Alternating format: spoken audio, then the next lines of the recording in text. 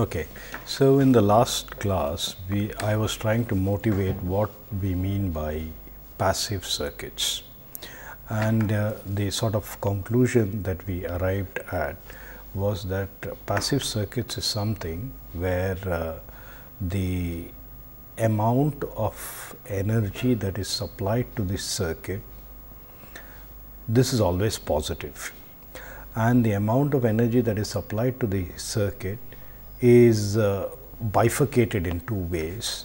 A part of it goes into stored energy, which gets stored by the energy storing elements in the circuit, and the other part gets dissipated. Okay. So, let me write out an equation that sort of captures this idea of passivity. So, this equation is what's called dissipation equality,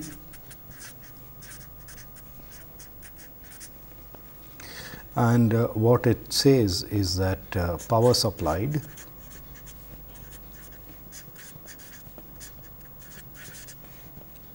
is equal to dissipated power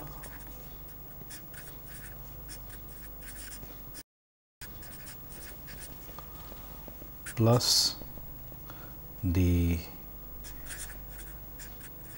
rate of change in stored energy.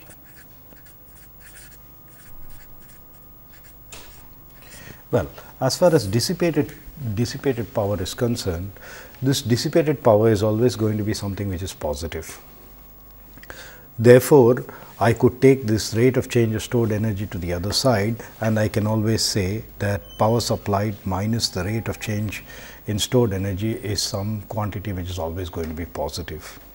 Now, in case of a circuit, of course, what we can do is we can write this down. The power supplied is V dot I, and so the stored energy is denoted by E, then dE dt. So, V I minus dE dt is greater than or equal to 0. This greater than or equal to 0, essentially this is in fact equal to the dissipated power, and the dissipated power is always a positive quantity. So, V dot I minus dE dt is greater than or equal to 0. This in fact is called the dissipation inequality, and this dissipation inequality is always going to hold true for circuits which are passive. Okay. Now, how do we characterize circuits which are passive? Okay. Now, importantly, the circuit, the examples of the circuits that we were looking at, it has one input and one output, and typically in circuits, the number of inputs is equal to the number of outputs, because we think of circuits in terms of ports, and each port has a voltage and a current, and so one of them, either the voltage or the current, you think of as the input and the other one as the output. And so the circuits are the special kinds of systems where the number of inputs is equal to the number of outputs.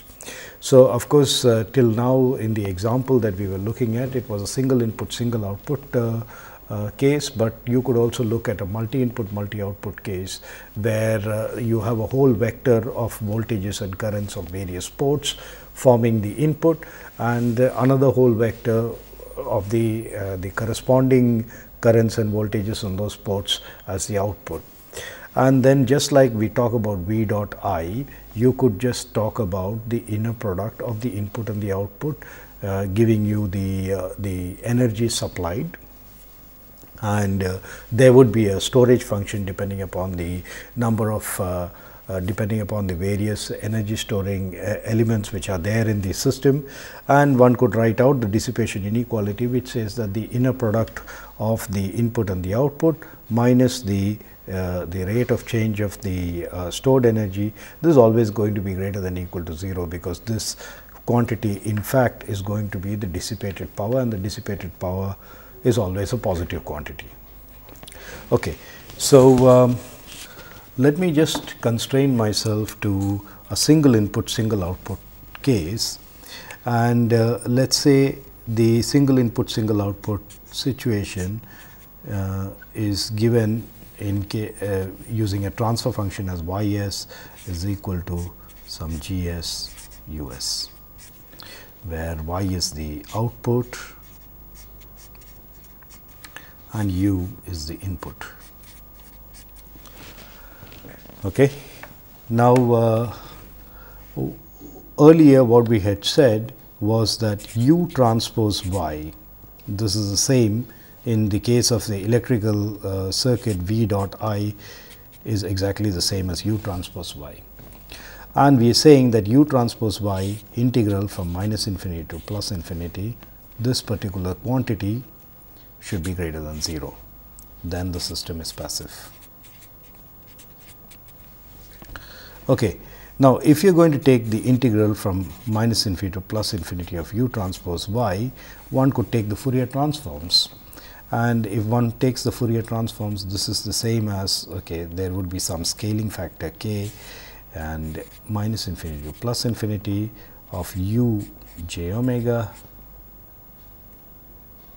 star times g j omega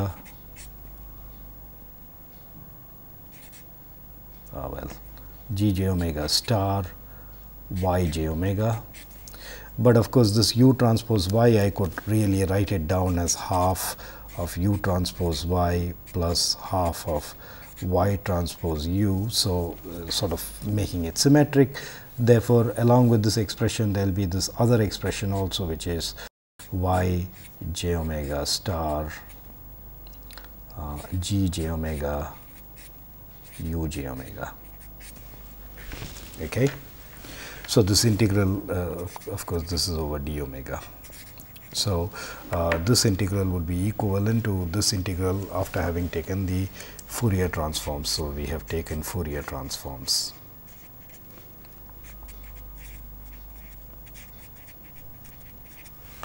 Okay. Now, if you look at this expression, this is the same as saying, well, I think I have made a mistake. Sorry. Okay, so let me do it again. So, if you are looking at this from minus infinity to infinity of u transpose y dt, this is in the time domain. This is equal to some constant of proportionality. Of course, this u transpose y, I could write it out as a half u transpose y plus a half y transpose u. Okay. Now, I could now pass over using Fourier transforms into the j omega into the omega domain, and I will have again integral from minus infinity to infinity of u j omega star y j omega plus y j omega star u j omega. Okay. So, the last time the mistake I made was that I put this g j omega in between.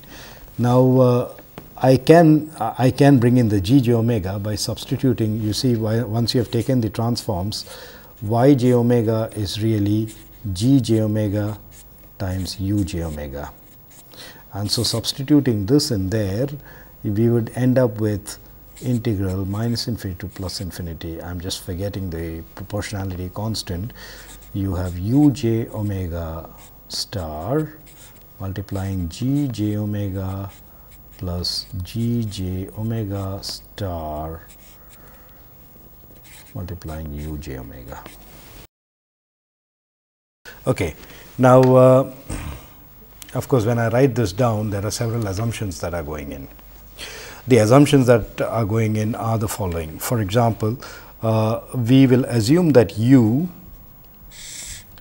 is a compactly supported trajectory. That means, if this is the time axis, u is non-zero only over a compact set. Now, if u is non-zero over a compact set, then it is easy to take the Fourier transform. It makes sense to take the Fourier transform. Now, if u is compactly supported, because the transfer function tells us that y is equal to g times u, this is the equation. Therefore, the Fourier transform of y also makes sense, and if u is compactly supported in the circuit, we would assume we can expect that y is also compactly supported, and so then it makes sense to take the Fourier transforms.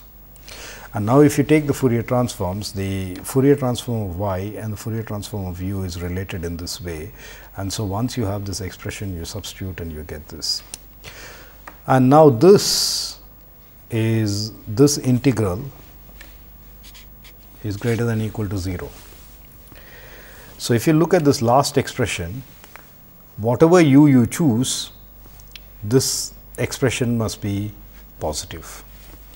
And now one can show that this expression would only be positive if g j omega plus g j omega star is greater than or equal to 0. But this here is really the real part of g j omega, and so the real part of g j omega must be greater than or equal to 0. So, this condition is the condition for passivity, and the condition for passivity translates to, and here of course, we are only considering single input single output case. So, the single input single output case, the y and the u, the output and the input are related to through this transfer function g of s, and then what this translates to by this set of manipulations is that the real part of g j omega must be greater than or equal to 0. Okay. So, let us look at situations where the real part of g j omega is greater than or equal to 0. Okay. What does that mean? Now, you see the expression that we had is g j omega plus g j omega star, but this is the same as saying g j omega plus g minus j omega. Now, if g j omega can be written as a plus j b, then this will turn out to be a minus j b. So, the imaginary part gets cancelled out and you are just left with the real part. Okay.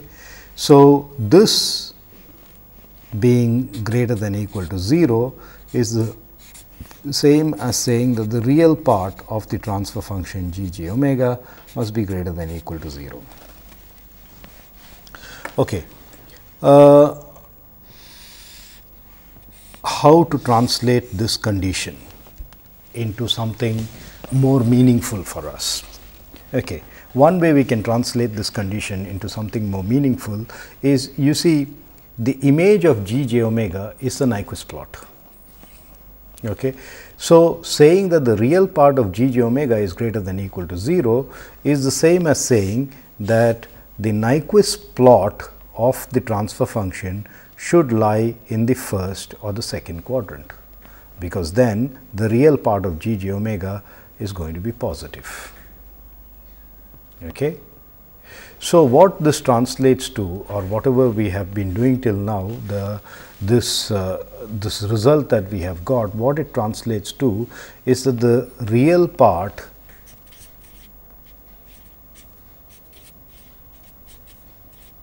of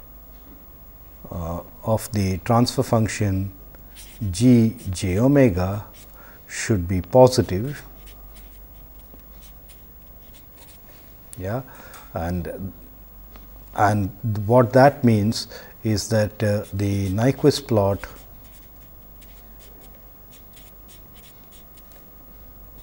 is in first and fourth quadrant, first and fourth quadrant.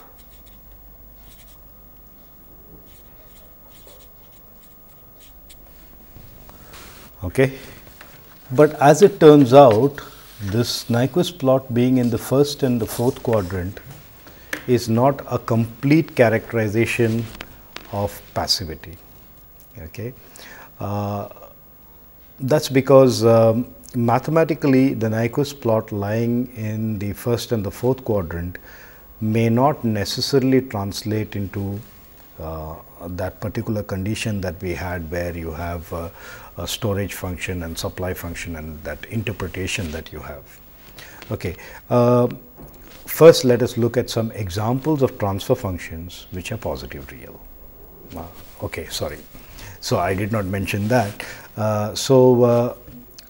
Those transfer functions whose Nyquist plots lie in the first and the fourth quadrant, well, one definition for that is positive real. So, positive real transfer function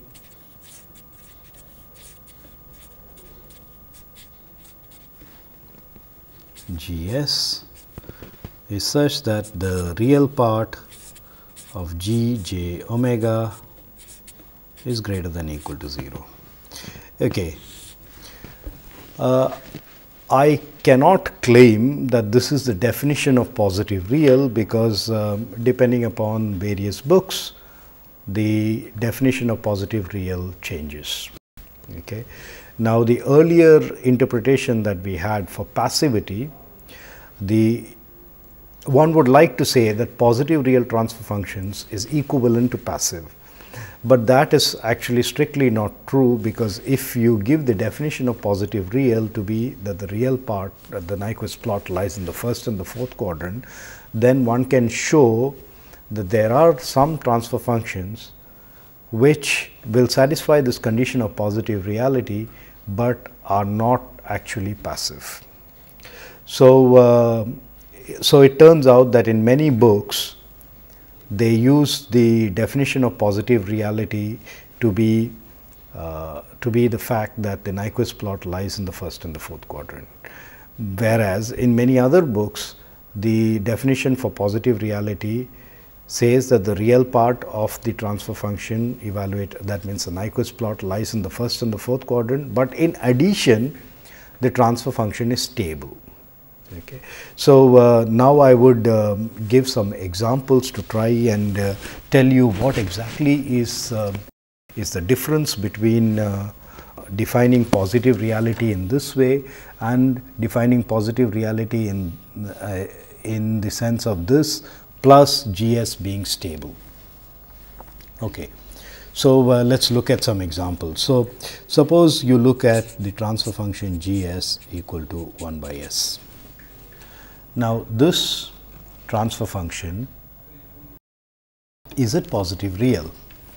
Well, if you just take this definition, then G of j omega is 1 upon j omega. This, therefore, the real part of G of j omega is equal to 0, and so the real part is greater than or equal to 0. So, one can say that this transfer function is positive real. Okay. If one uses the definition that positive real means this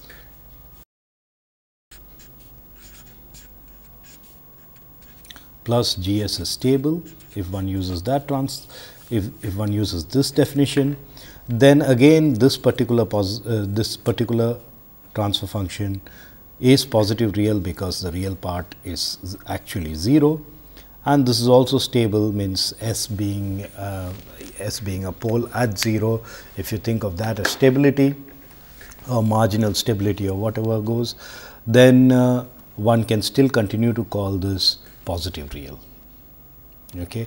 So, the definition of positive reality could be just this, or could be this along with GS being stable. Again, as I said earlier, it depends on the books that you follow. Some books use only this definition, but most books use this definition plus the fact that GS is stable. So, let me use a few more examples to show why there is a difference between just having this condition, which is the condition that we got from the earlier equations that we derived, and also having this condition that GS is stable. Okay. So, let me take another transfer function. GS is S plus 1 upon S plus 2. Okay. Now, if we look at the Nyquist plot of this, the Nyquist plot of this at s equal to 0, it is at half. And then, okay, so this particular transfer function has a 0 at -1 and it has a pole at -2. So, as you go up, you find at any particular j omega there is this angle which is larger than this angle, and so it is going to be positive. And as j omega tends to infinity, this finally tends to 1. So, you end up with a Nyquist plot which looks like this, goes to 1. And then when you look at the rest of it, this is what you get. And so, it is clear that the real part of g j omega is greater than or equal to 0. Okay. So, by that definition that the real part of g j omega is greater than or equal to 0, this transfer function is positive real. Of course, if you also put in the fact that it should be stable, well, this transfer function is also stable. Therefore, by both the definitions, this transfer function is positive real. Let me now take another transfer function, which is Gs is let us say s minus 1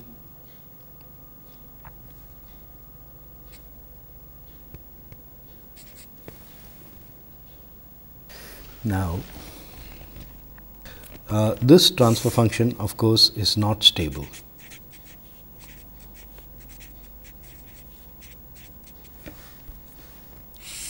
Now, if we were to draw the Nyquist plot of this, it has a pole at -1, at +1, and it has a 0 at the origin.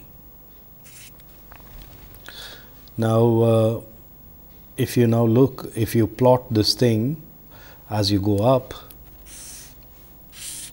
so at omega equal to 0, this gives you 0. And then as you increase the omega, what you would get is the real part of g j omega is equal to the real part of minus j omega multiplying -1 minus j omega upon 1 plus omega squared. Okay, and this then turns out to be, so perhaps I shouldn't use a minus here, I should just put plus. So, if I take this transfer function, so s upon s minus 1, this is not stable, and when you calculate, this is plus, and so you get 1 plus omega squared, yeah. And so, in the numerator, so the real part will turn out to be omega squared upon 1 plus omega squared, and this quantity here is greater than 0 for all omega, greater than or equal to 0 for all omega. So, if you use the definition that the real part of the transfer function is greater than or equal to 0, then this thing is positive real, this transfer function is positive real. But if in addition you also put in the condition of stability, this is not stable, therefore, this transfer function is not positive real. Okay. Now, the question is, why was this condition of stability brought in to associate these transfer functions with passivity?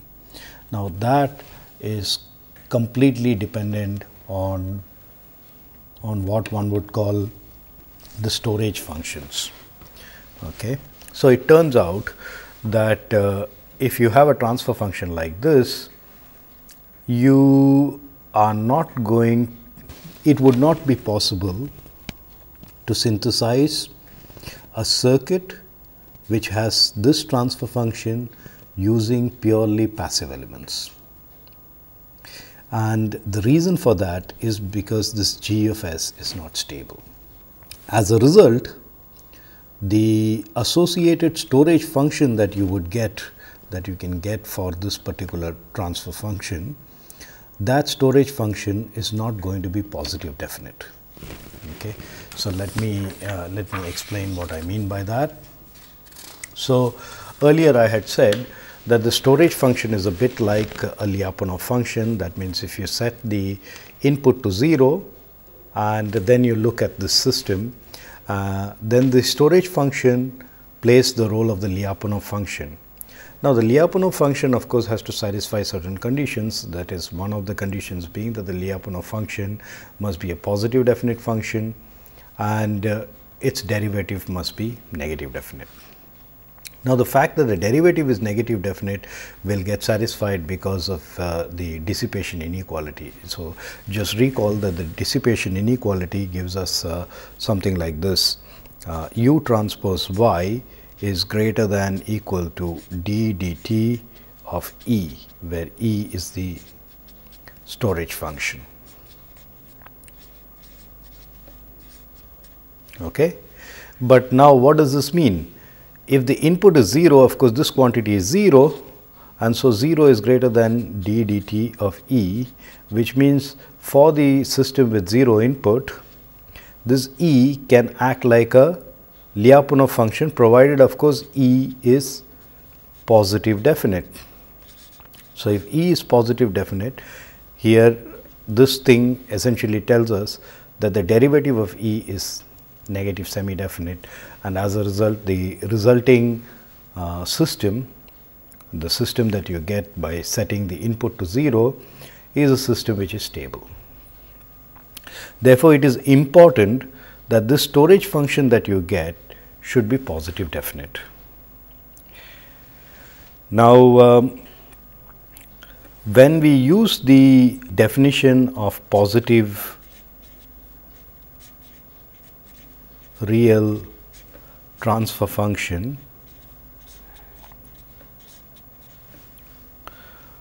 to be equivalent to the real part of g j omega greater than equal to 0, then this condition alone gives us no guarantee about the positive definiteness of the storage function. So, this condition gives no guarantee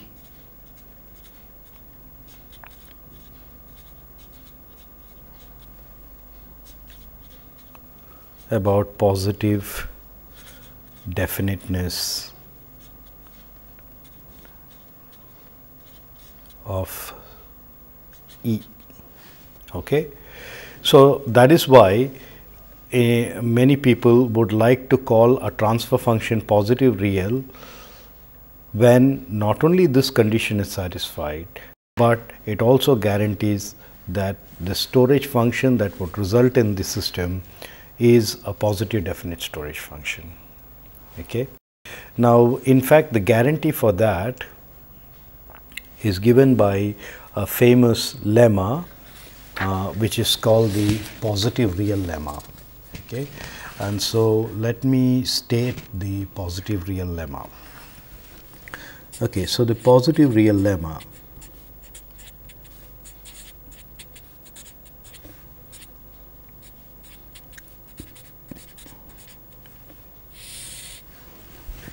okay. So, let us take a transfer function g of s, which is stable,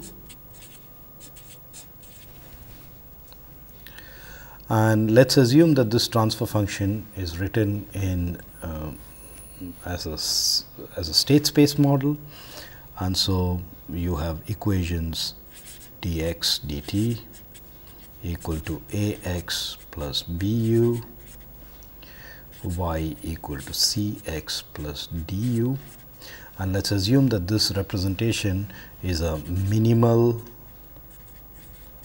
representation. So, the minimal representation essentially guarantees that a b is controllable and a c is observable. Okay. So, what we are saying is we start out with a transfer function. Of course, I am just restricting myself right now to single input, single output case. So, we are taking a transfer function which is stable.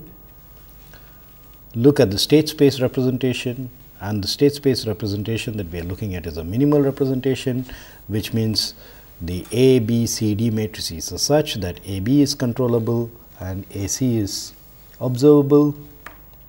Okay. Then the real part of G S is greater than or equal to 0. So, G S is already stable, that we have assumed. Then real part of G S is greater than or equal to 0. Okay. If and only if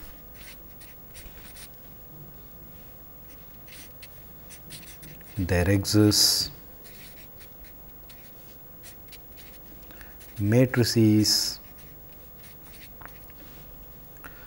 P, L, W of appropriate dimensions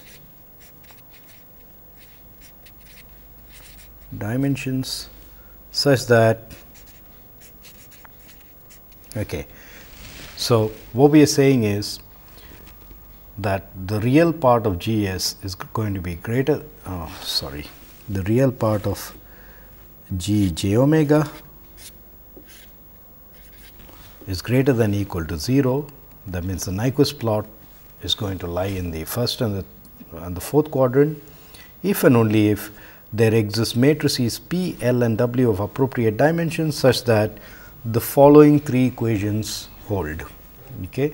And the three equations are A transpose P plus P A is equal to minus L transpose L,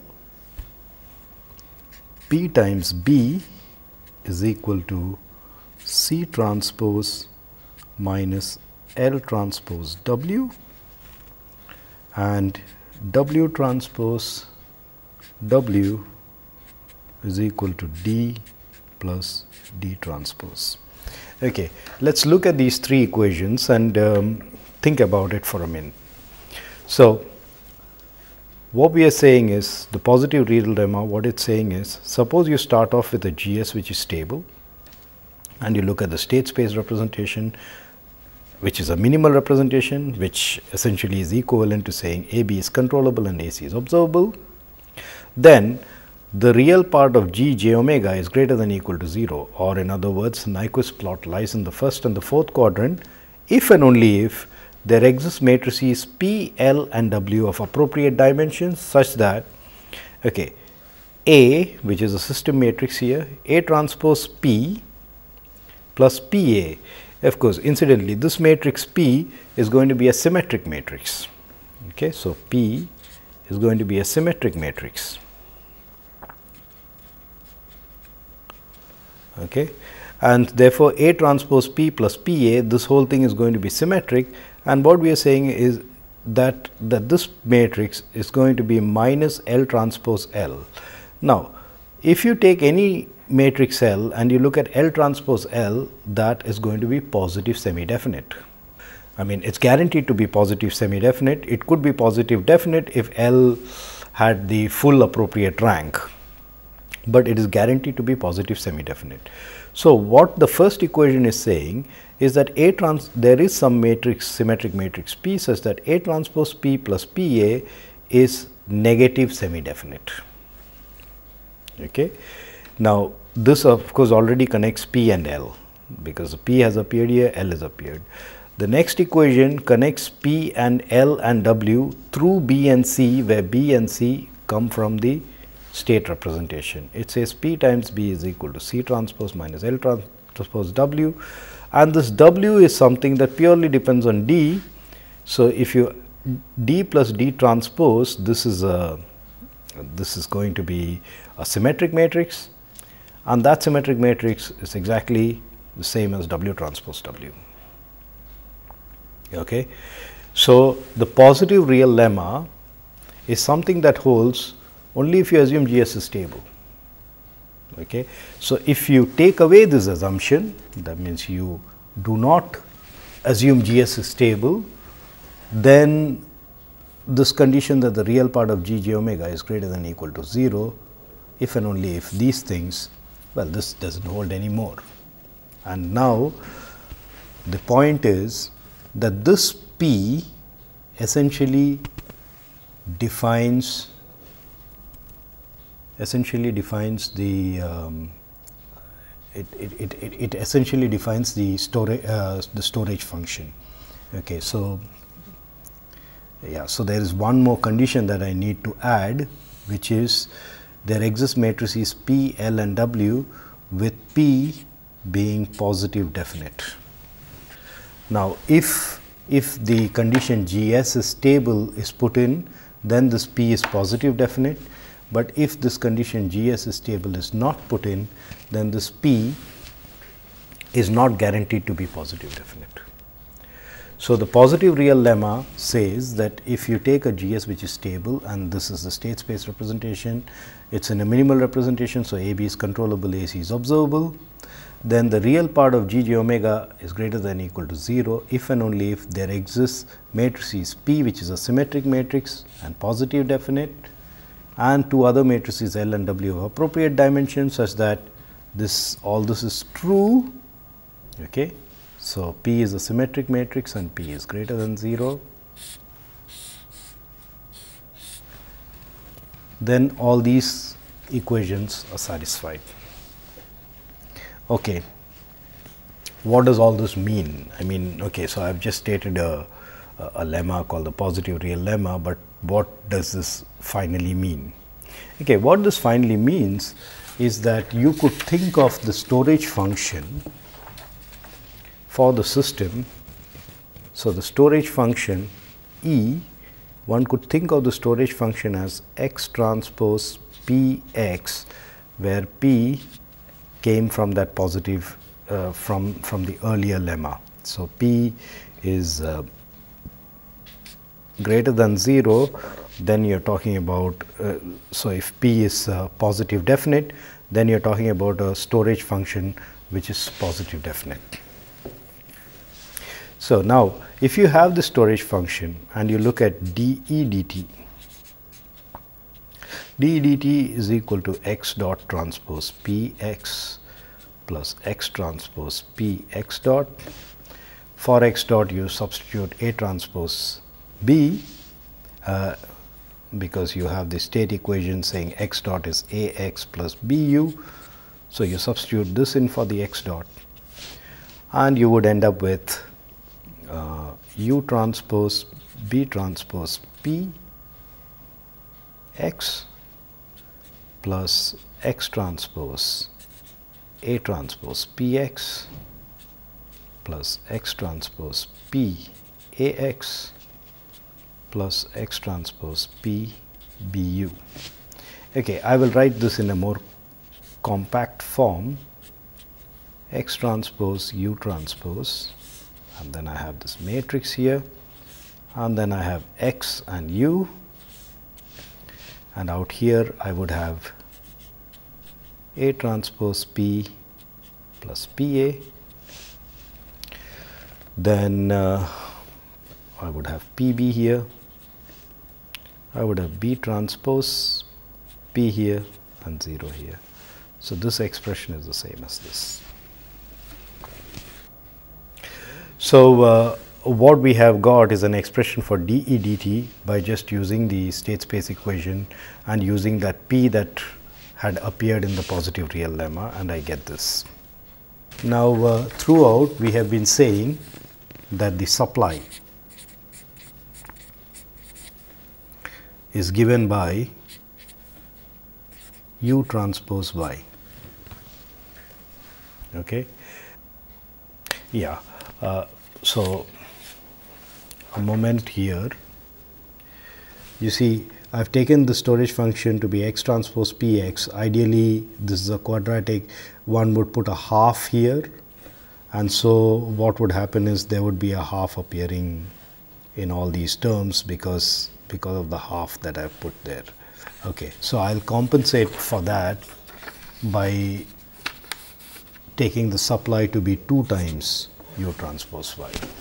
And you would see that this is just a play with constants.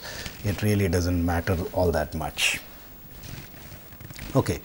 Now, so the supply is 2 times u transpose y, but from the state space equations we know y is Cx plus du. So the supply, which is u transpose y, I write it in a symmetric form. So I'll write it as u transpose y plus y transpose u. And so I plug in this Cx plus du in here, and I would end up getting u transpose Cx plus u transpose du plus x transpose C transpose x u plus u transpose D transpose u, which again, just like earlier, I would write down as x transpose u transpose some matrix x u. There is no x transpose, that term is in there. I have x transpose C transpose u, and I have C here, and here I have D plus D transpose. So the supply turns out to be this expression here. Now, for passive systems, we said supply minus the rate of change of energy. This must be equal to dissipation, but this dissipation is of course going to be greater than equal to 0. Now, we found an expression for the supply. Yeah. So, it is x transpose u transpose with this matrix. So, x u, this vector you are using on either side of this matrix. So, I will just use this matrix and sort of suppress this x u. Okay. So, if I write down the supply matrix, I get 0 C transpose D plus D transpose minus. Now, dE dt, again I had a similar expression using x transpose and u transpose, which was this. And so, if dE dt is this particular expression, so I can subtract this expression from the earlier expression. So, what I would get is minus A transpose P plus PA, here I will have PB, here I will have B transpose P, and here 0. Okay, so, this whole matrix put together, pre-multiplied by x transpose u transpose and post-multiplied by x u, this must be, so what I have written down here is supply minus dE dt. So, this whole thing must be equal to dissipated energy, and so this matrix must be a positive definite matrix, is what we should have if the given system was passive. Okay, now, if you put this together, then the resulting matrix that you will have, the first entry is going to be minus A transpose P minus PA. Okay, let me write it down, minus A transpose minus PA. Then here I will have C transpose minus PB, here I will have C transpose, no, both of them are not C transpose, one of them, the bottom one is C, so this is the mistake, C minus B transpose P, and here I have D plus D transpose. Okay, so this particular matrix is the same as this. Now, I am going to use the expressions that I derived, that I had written down in the positive real lemma. You see, minus A transpose P minus PA, if we look at the positive real lemma, A transpose P plus PA is minus L transpose L. So, the negative of this is L transpose L. So, for this I could write down L transpose L. Okay. Now, if I look at the second equation, it says C transpose minus PB is L transpose W. So, for C transpose minus PB, I could write down L transpose W, and this is just the transpose of that. So, this is W transpose L, and then the last equation tells us W transpose W is D plus D transpose. So, this I could write as W transpose W. But what this matrix is, this is nothing but L transpose W transpose multiplying L W, and this is certainly greater than or equal to 0, because this is essentially like squaring a matrix. So what we are essentially saying is, so if you go back to the positive real lemma, when you are saying GS is stable and this is true, then it says that there exists all these matrices P, which is a symmetric matrix greater than 0, such that these conditions, and the other two matrices L and W, such that all these conditions are satisfied.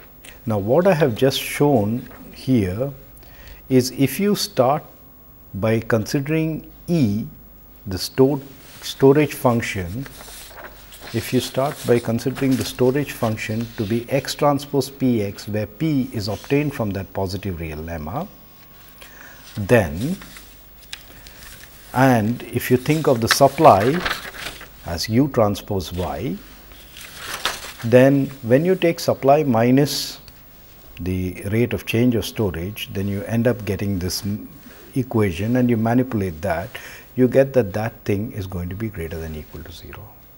So, what we have essentially shown is that in the positive real lemma, if all these conditions hold, then you have passivity. But as far as this lemma is concerned, we have not shown either way. What we have shown is, if these conditions are satisfied, then the system is passive.